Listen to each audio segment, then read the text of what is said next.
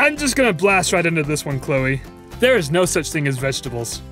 Vegetable isn't so much a botanical term as it is a culinary term. I'm throwing air quotes up here. A vegetable is loosely defined as the edible parts of a plant. Wait, that means anything could be a vegetable. If I want to eat my Panda Express cup. But it's not a plant. It has to be of a plant. Yeah, there's wood bark in there. Plant-based? Yeah. That cup is now a vegetable. Good job. You've broken this down far more than I had anticipated. But you know what's not considered a vegetable? Fruit. Because even though it is an edible part of the plant, it also contains the reproductive parts of the plant. Whatever's holding the seed that has been spilled into the flower. Hey, this is a family show. This is a family show. Oh my gosh. So, of things that are technically considered fruits, we have tomatoes, peppers, eggplants, all fruits. But here's the thing. Are you ready to have your mind blown even more? I guess. Don't even get me started on berries. What? Berries are fruits. Oh, berries are absolutely fruits. But are berries berries? Here's a list of popular berries that you can find right now at your local supermarket. Blueberries, cranberries, lingonberries, bananas, watermelons, tomatoes, pumpkins. No, stop. It's wrong. No, those are all berries. No, it doesn't have the word berry in it. Okay, if we're gonna go on that example, here's a list of things that are not berries. Blackberries, raspberries, strawberries. Why are we being lied to?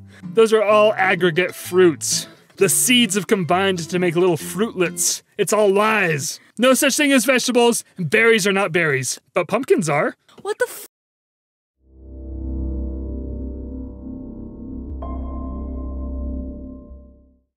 Chloe, we're gonna talk about another cryptid. Yay! But this one's new. The first sighting of this one was in 2007. That's kind of old. This new cryptid is called the Fresno Nightcrawler. Ooh. Sounds terrifying, right? Yeah. Does it haunt your dreams? No, because I don't know what it is. Oh, I'm gonna show you what it is. No! Yes, you'll never be the same. Guys, I'm warning everyone right now, when you see this, You're gonna pee and poop your pants. you're gonna pee and poop your pants. Twice. You might even pee and poop someone else's pants. Are you ready for this, Chloe? Yeah. Here we go. I don't see anything. Just give it a second. There it is! Wait, it just looks like a little blobby. Where are his arms? Are there two of them? There's a baby!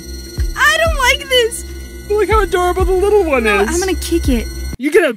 Like drop kick it. You can't punt the baby Fresno it has Nightcrawler. no arms. What is it gonna do to me? Obviously, it's gonna kick you. Is that the whole video? Yeah. Is that the only sighting of it? That's the clearest sighting of it. There's been other sightings. I could totally take it in a fight. But could you beat it in a foot race? I bet its core strength is through the roof. Did you see how it was walking? It was very Jello-like. It has been sighted in and around Fresno, California, and Yosemite. You mean Yosemite? Yes, Yosemite. Oh, now I know what you're talking about. Okay. And here with some thoughts on the Fresno Nightcrawler is our friend Lou from the LouCast Experience.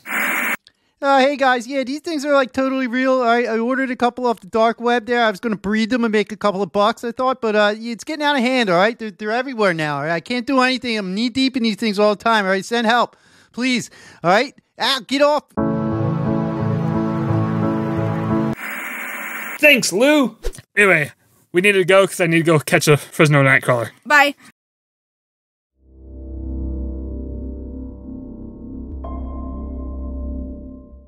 Chloe, have you ever done something so incredibly stupid that it ended up in the history books forever? Yes. What was it? Being born. That is incredibly stupid, and I don't recommend it for anyone. But I have something that may or may not top that.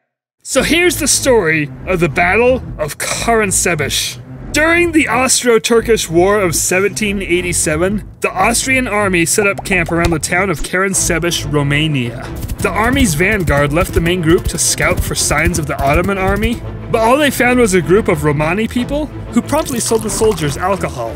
Oh, that's nice of them. Now you think that's the happy ending of the story. It is not. Oh. Later, a group of soldiers from the same army found the vanguard with the booze, and naturally they wanted some. But the vanguard didn't want to give up their booze, so a fight broke out. Oh no. At one point during the scuffle, someone shouted, "Turks! Turks!" Which, you know, that's the enemy army. That's the Ottomans. But there were no Turks. They were just them. Thinking the Ottoman army came out of nowhere and attacked them, the Austrians retreated back to their camp while still fighting each other the entire way back. The soldiers in the camp awakened to the sound of battle, which was just the other half of their own army arriving at the camp. So anyway, they started blasting. This is bad. The whole situation escalated until the entire Austrian army retreated from itself. Where did they go? Away. Sources claim that anywhere from 150 to 10,000 troops were lost in the battle. Oh my gosh. Yeah, it could have been 155, it could have been 9,630. 2 days later, the Ottoman army shows up, and they just find dead and wounded Austrian soldiers strewn about. They were confused. But they easily took over the town of Karansebes, and that's why we know that story.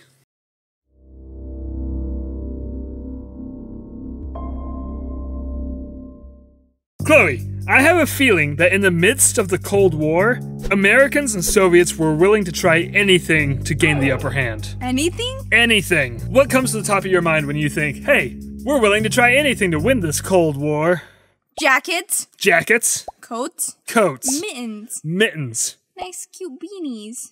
Socks. Wool socks? Yup. Can't go with that cotton crap. Nope. Cotton. Crack. What? One of the things the Americans tried was Operation Acoustic Kitty. The idea behind Operation Acoustic Kitty was to use cats to spy on the Soviet embassies. Cats? Cats. Felines. Adorable, razor-clawed, tabby cats. Specifically tabby cats? I mean, I'm sure they used any variety of cats. We got tabby cats, we got Maine Coon? calicos, Oh.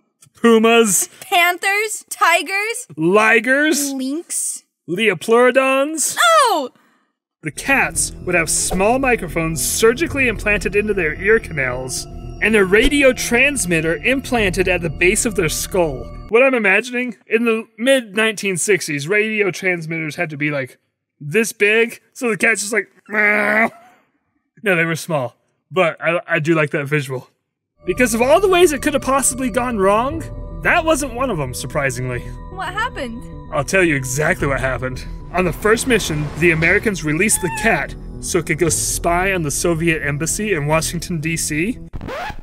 Yeah, I was kind of surprised that there was a Soviet embassy in the Washington. I was like, what the f- Yeah, I had we to had a double check Soviet- that. So, in the middle of the Cold War, there's a Soviet embassy in Washington, D.C. Anyway, the cat was released and was immediately ran over by a taxi and killed. No! The project was canceled in 1967 for being impractical. Hello, everybody! Do you like bonus content? I hope they do. No, I will sit here and wait for an answer from them. Okay, let's just assume that they like bonus content. You know where you can get more bonus content? Chloe, tell them. On our Patreon! Whee! It is a thing that we made and we are new to, so you can go on this journey with us. Yeah, and pay for it. But Chloe, the fees are low. We're not even doing monthly fees. It is per YouTube video, which, check the schedule. We're pumping out like 2 a year. We might get up to 3 or 4. But it's all worth it. And not only bonus content, you, the viewer, can vote on topics that we, me and Chloe, will cover. That's amazing. Right? We're making our own little community here, and we want you to be part of it. Please join. Pretty please? I have no friends.